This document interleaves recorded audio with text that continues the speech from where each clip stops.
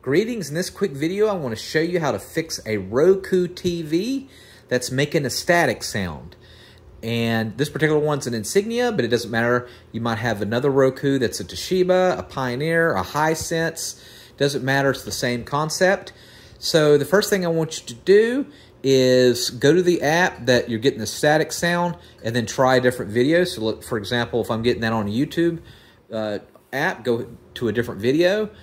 Try a different app completely with a different video and see. It could just be the app or that video and not the actual TV itself. Now, actually, after you try that, what I want you to do is click on the mute button. Sometimes you will have it on mute, but it'll still make a staticky sound.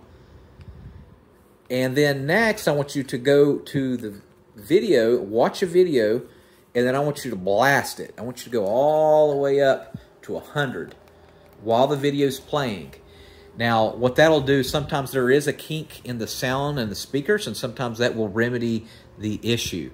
Now, next thing I want you to do, if that does not work, is go to the home, click on the home button on your remote, go all the way down to settings, and then from settings, what I want you to do is go all the way down to system, and then I want you to go all the way down to power, and then go to system restart. And I did have an issue with static on this TV. I did a system restart, and that fixed the issue. But it might not fix it on yours, but go ahead and restart it and see if that will fix the issue. If that does not fix the issue, what I want you to do is actually go all the way to the back and just unplug the bad boy. You could unplug it from the wall or just unplug it from the TV and let it sit for a good 5 minutes. Plug it back in, and then see if that will work. You're going to find that that's going to fix the majority of the TVs with a static sound. All right, now if you've tried that, still doesn't work, we're going to go back to home.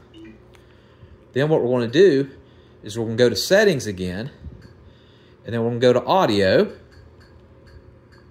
Go to audio, and then what I want you to do is go all the way down to digital auto format, and I want you to choose stereo. Back out of that after you've done stereo and see if that fixes your sound issue. A lot of times that will fix the issue. If not, go back to audio, and then what I want you to do is just play around with the audio. Try different things. Try on high, try on low, try on different settings. Okay? You can switch, go to preferred streaming format, go to Dolby, go to DTS. All right, now, if you've tried that and it still does not work, what I want you to do is go back to home, and I want you to go back to settings, and then I want you to go back to system. All right, and then I want you to do a software update. You might have a small update, or you might have a big one.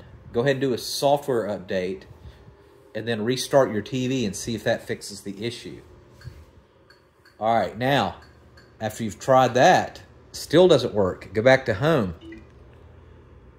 Go back to settings. All right, then go back all the way down to system. And then I want you to do a full factory restore. So go to advanced system settings and factory reset. Now, if you do that, it's going to wipe out all your apps, all your personal information, and it'll be like it's a brand new TV out of the box.